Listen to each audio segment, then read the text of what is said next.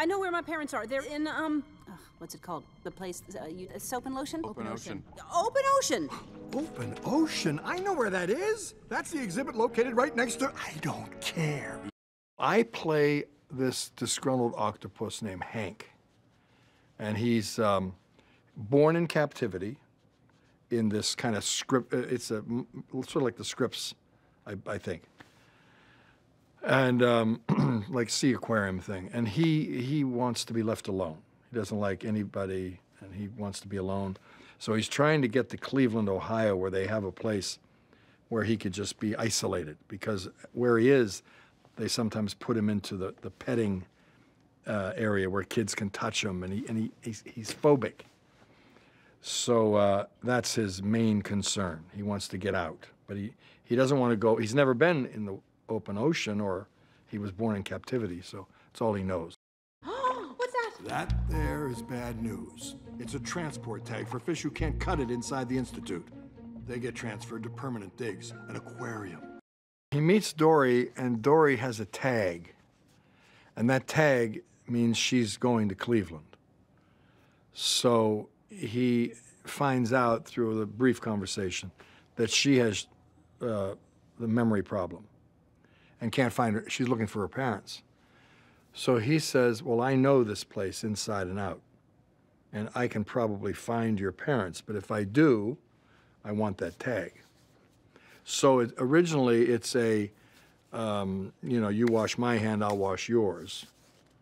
And so that was the genesis of their relationship. They sort of need each other. I remember my family! They're out there somewhere. Have to find them. Guys, you gotta help me, guys! Guys, hello? I would listen to Ellen, you know, they would play me things, and she's so lovable in the film that it's easy, really, to work those scenes out with her in mind. You know, you're thinking what her reactions are going to be, or, you know, you don't really know exactly, but it's sort of, it makes it easier to do if you know it's someone like her, you know, because you like her, you know, and it's even easy to be mad at her for a while, you know, and to bawl her out and stuff, you know, and you get these wonderful reactions. I really can't echolocate. I cannot have this conversation again. I hit my head very hard out there. See how swollen it is? Your head is supposed to be big. You're a beluga.